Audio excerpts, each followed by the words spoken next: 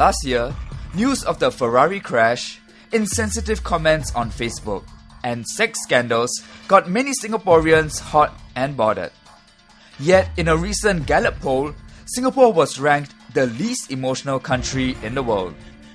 While Singaporeans disagreed with how the survey was conducted, did they agree with the results? I'm actually not that surprised because, I think it's compared to certain cultures, we are not that warm or expressive. So I would say it's not that surprising. I think Singapore is just that kind of society which we are quite conservative with our feelings. So we can be emotional but conservative with our emotions.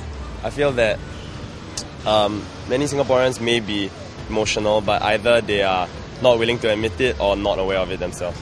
I think it varies. Some people can be very happy and some people can be very sad. So I think that we shouldn't generalize that as a society that we are very, not emotional.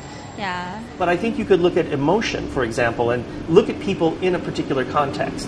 For example, if you went out on New Year's Eve, I'm sure you would see lots of people displaying lots of positive emotions. Right. Similarly, if you were to go to a funeral, you see lots of people expressing negative emotions. Right. But you can't ask them that. It's a very different thing to say on a day-to-day basis, are you feeling positive or negative?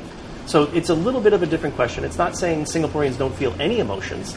It's just saying that when asked, they will tell you that on a day-to-day basis, they feel relatively less emotions than people from other countries. And I do think that that is a real finding that has some interesting value and could be interpreted in a number of ways. However, Dr. Dettenberg feels that some of the questions asked in the poll were not relevant in measuring emotionality.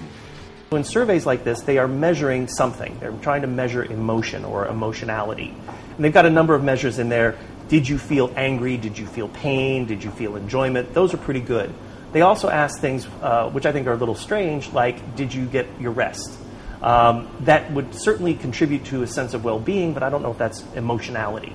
Right. They also asked an interesting question, did you feel that you were treated with respect all day yesterday? Yeah. Again, it's an interesting thing to ask, but I'm not sure how that fits in with emotionality per se. So should we believe polls? And how do we decide which polls are an accurate reflection of the truth? Find out in the next clip.